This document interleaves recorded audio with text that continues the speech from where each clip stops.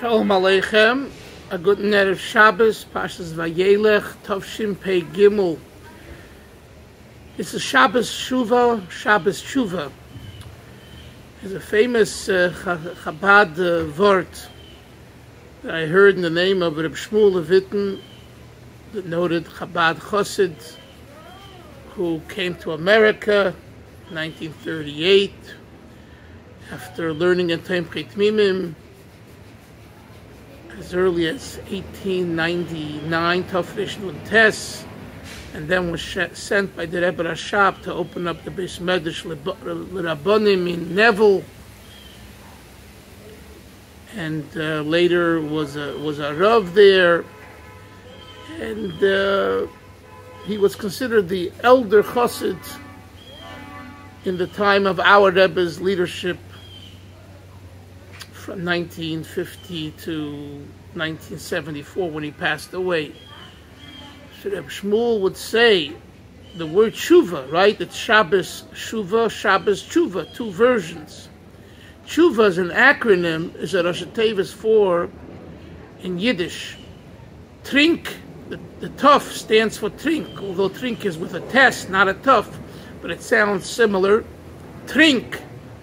The Shin stands for spirit. Spirit is 190 proof, which they drank in Russia, like gasoline.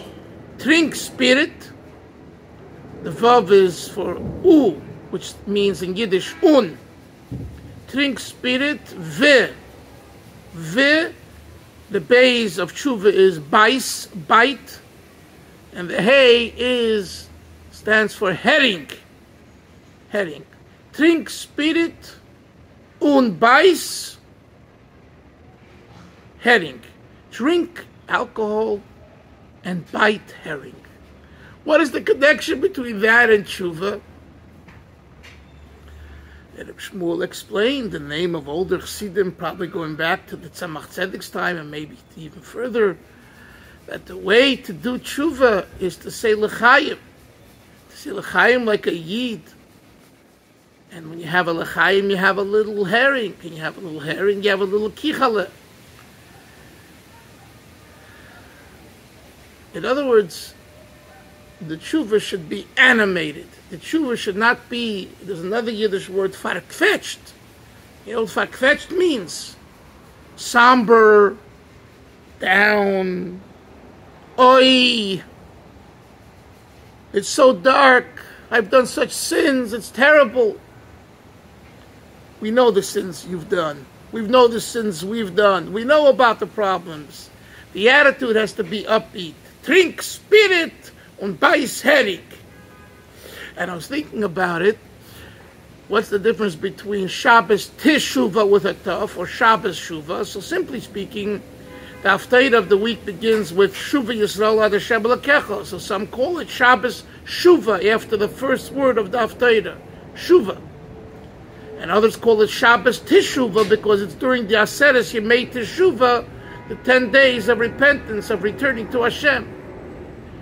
But on a lighter note, Shuva is the act of returning for sin.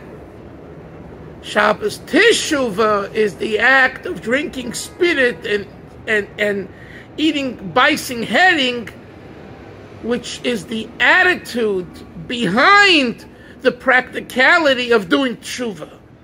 It's the spirit, the message, the ideology of the way we should do Teshuva. And that's the addition of Shabbos Teshuva to Shabbos Shuva. But my friends, the Shabbos is also Vav Tishrei. It's the yortzeit of the Rebbe's holy mother, Rebbetzin Chana Schneerson. She came from an illustrious family of Rabbanim. Her great-grandfather or grandfather was Harav Levot, who wrote the Sefer Kav Noki, a Lubavitcher Chassid, yet of the Rebbe Marash. And then her father, the grandfather, was Reb Meir Shlomo Yanovsky. Father was a Meir Shlomo Yanovsky. He was a Rav of Nikolaev, and that's why Reb Leivik, her husband, the Rebbe's father, Reb Leivik Schneerson, after he married and moved to his wife's hometown, which was Nikolaev. And the Rebbe was born actually in Nikolaev. There's much written about Rebbetzin Chana, but I think the most telling part of her life is in her short diary. And there she says the following. She says many things, but this stands out to me.